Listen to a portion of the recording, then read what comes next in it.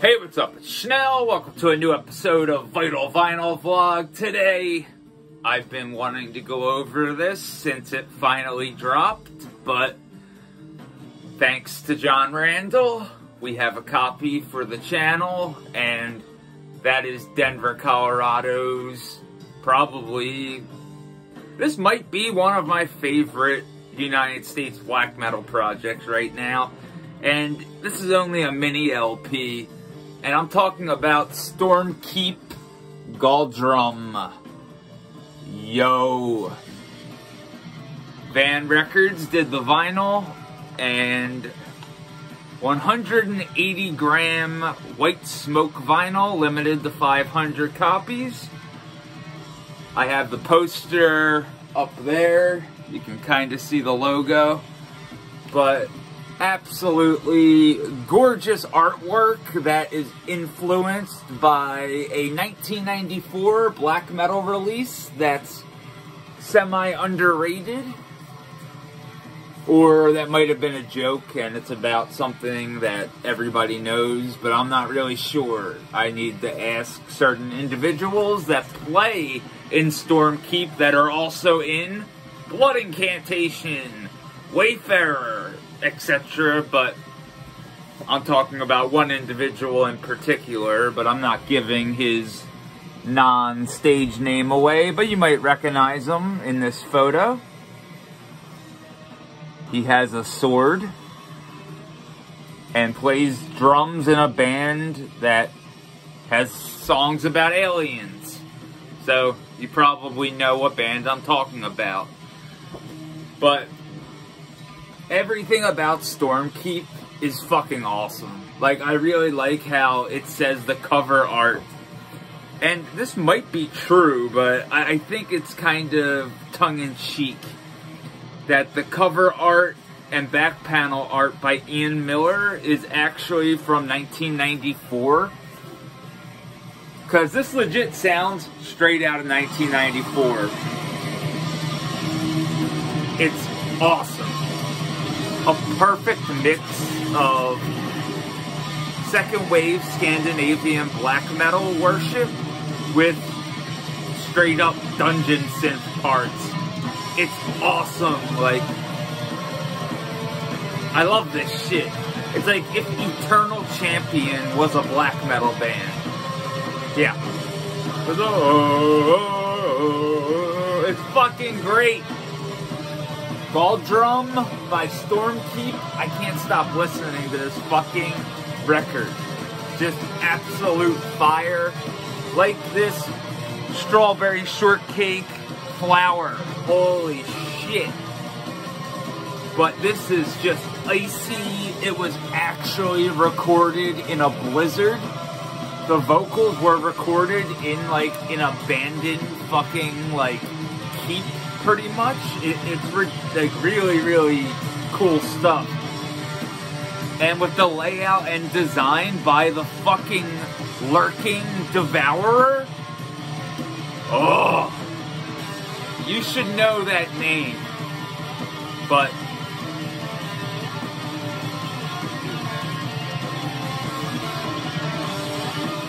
you have no fucking clue how much this record is like on the nose for what it wants to be and what it is.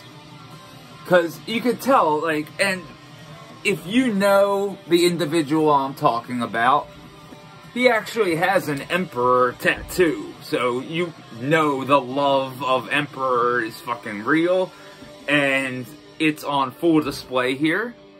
But also just keep this in mind, Stormkeep represents medieval fantasy, ancient legend, and magic exclusively.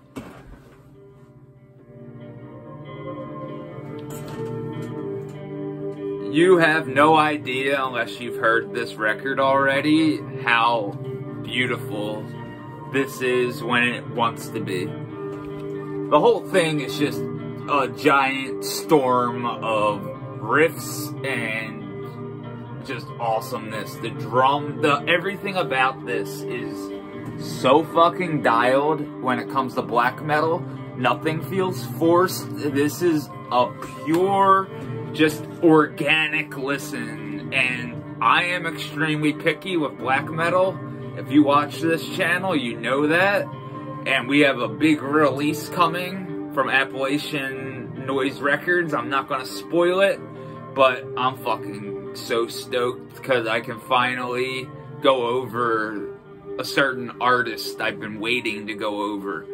And he's on the kind of opposite spectrum of United States black metal, where it's more raw and savage. And this split, yeah, I think, because we're going to be going over 2 splits eventually, but the one, you're going to be like, holy shit, this is amazing. And I don't want to spoil it, but you probably know who I'm talking about. If you follow me on Instagram, you've seen me post some of his records, but I've been holding off on covering them on the channel until there were damaged covers, and I was waiting for that to get shipped out, and it shipped out yesterday. So fucking hails to Appalachian Noise Records. But Germany's Ván Records put this bad boy out, and one of the main reasons this took a pretty long time to actually make it out into the world was they wanted to pick the right record label. Everything needed to be perfect. From the artwork, everything. And I think, you know, ending up being stranded, like, up in the mountains when it came time to record, and being trapped legitimately due to a blizzard in the Rocky Mountains. You can hear it, like, in the music. It's not bullshit. It's not just dudes, you know, wearing spikes and trying to just do something that's already been done. This is not ABD territory. It is, but it isn't. Like, of course, there's a million bands out there I can compare this to. There's the a lot more vicious, but at the same time, in my opinion, kind of similar, Death Fortress. But Death Fortress is a hell of a lot more just raw and savage than Stormkeep. Stormkeep is, like I said, this could have legitimately fell out of 1994, been some lost record, and nobody would have known the fucking difference. That logo alone, to me, like, is just amazing. Again, I've mentioned it before. I feel it's important for bands to have logos. Like, I understand, like, changing shit up and stuff, but, like, Stormkeep, like, their logo is fucking killer.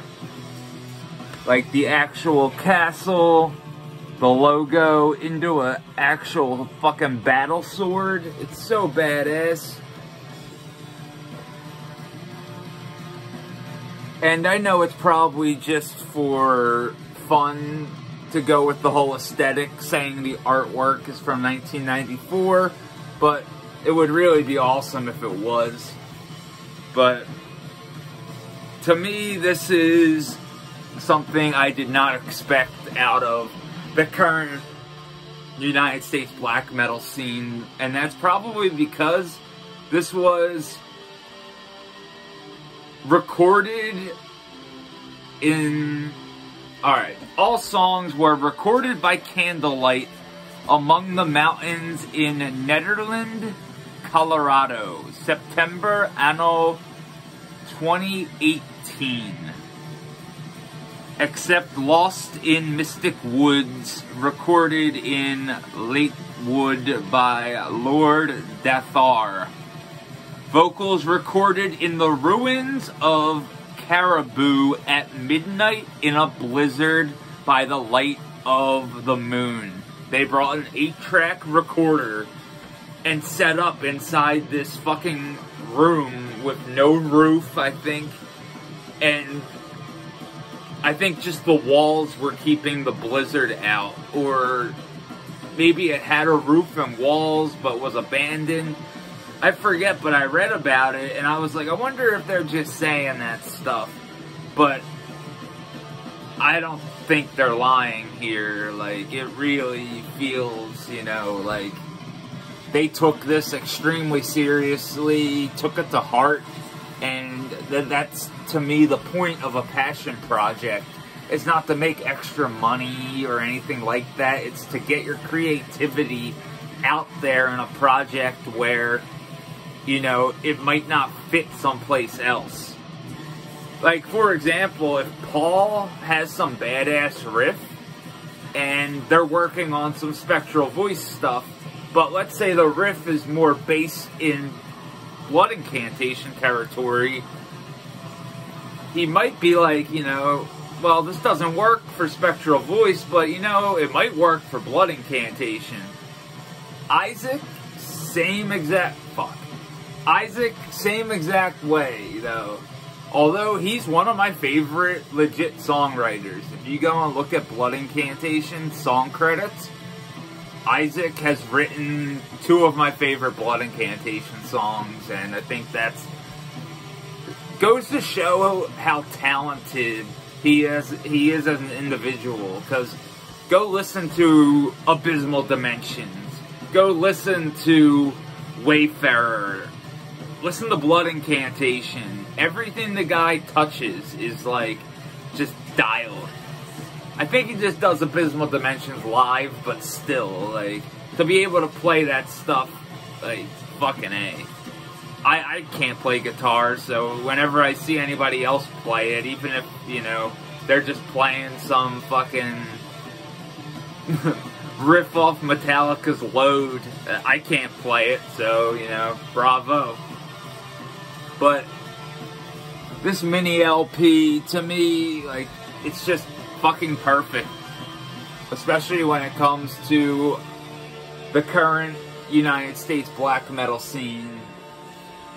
And although this was recorded a couple years ago, it came out late 2020, and if I would have gotten this earlier, it would have been definitely, whoops, at the end. Sorry.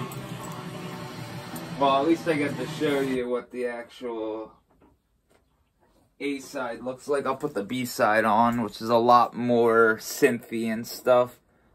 Really, really gorgeous LP.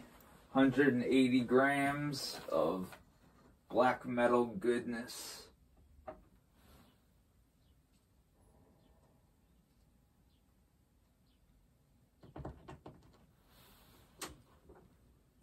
I really love the B-side here. I got caught up in talking. Oh, it's so fucking just... Oh, I love it. Stormkeep-Galdrum on Ván Records. This is... You're rarely going to hear a US black metal record in 2021 of this nature. Most US black metal you're going to hear right now is going to be of the more raw variety. This is something that doesn't come around so often, and when it does, it's mostly a poor dissection clone. And I'm not trying to be a dick, but that's the fucking truth. When this shit takes not just talent, but time. You can't rush something like this. For real. Like, the fact that this was, you know, it had to be perfect. The cosmetics, the production, everything had to line up. And few bands nowadays, first off, besides Petrification, I have not seen a single band mention, like, yeah, we're not in a rush. Like, we can't play live, so why would we rush out a full length? I get it completely. Like, especially, you know, if you're a band that plays live a lot, like, I get getting a record out of the way maybe, but then by the time, let's say, shows come back full fucking swing, because now I feel like it's the whole, well, I got vaccinated, I don't have to wear a mask, and it's just, I'd rather just listen to Stormkeep than worry about that shit right now. But I love this record. I can't get over it, and it's only a mini LP. Like, total Emperor worship right here. Even with the vocals, like, kind of later Emperor. I think it's awesome.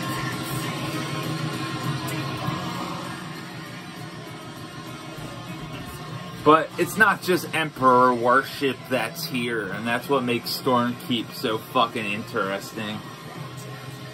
And Galdrum, just an amazing release. The lyrics, very fucking cool. I love the promo photo, the logo, everything. It's fucking great. Like, I really don't know what else to say besides fuck yeah. Like, absolutely fuck yeah. And you have Glass Caverns of Dragon Kings, Lightning Frost, Lost in Mystic Woods, and Cursed Hollows, which is such a fucking amazing song. When you hear it, you'll probably buy a copy of this. I'm not even joking. And then Of Lore, which is just amazing, and that's on right now. Of Lore in Ancient Molded Tomes, Black Speech written by 3 old crones. If the book is found by a hero so renowned, power of the earth and time will be unleashed unto all kind. Stormkeep-Galdrum on Ván Records, as well as Order of the Divine Light, which is Stormkeep's little logo, little label, I think. I'm not 100% positive, but look at that artwork again by Ian Miller. It's fucking gorgeous. And again, it claims to be from 1994. I mean, it would legit work. But when it comes to American, Scandinavian black metal worship, Stormkeep is out in front with Galdrum. Absolutely amazing stuff. Ván Records, clear vinyl, limited to 500 copies. Thank you, John Randall, for throwing this towards the channel. Like, seriously. Big fucking deal. And real quick, let's hit up some strawberry shortcake. Very indica heavy.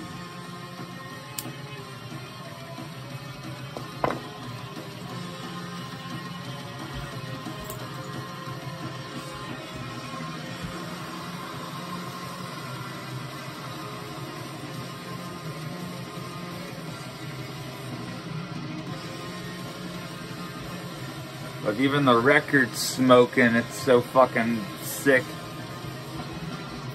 But yeah, if you're looking for some black metal, look no further than Stormkeep with Galdrum. Fuck yeah. Thank you again, John Randall, and thank you, maniacs at home, for watching as always. You fucking rule. Hails.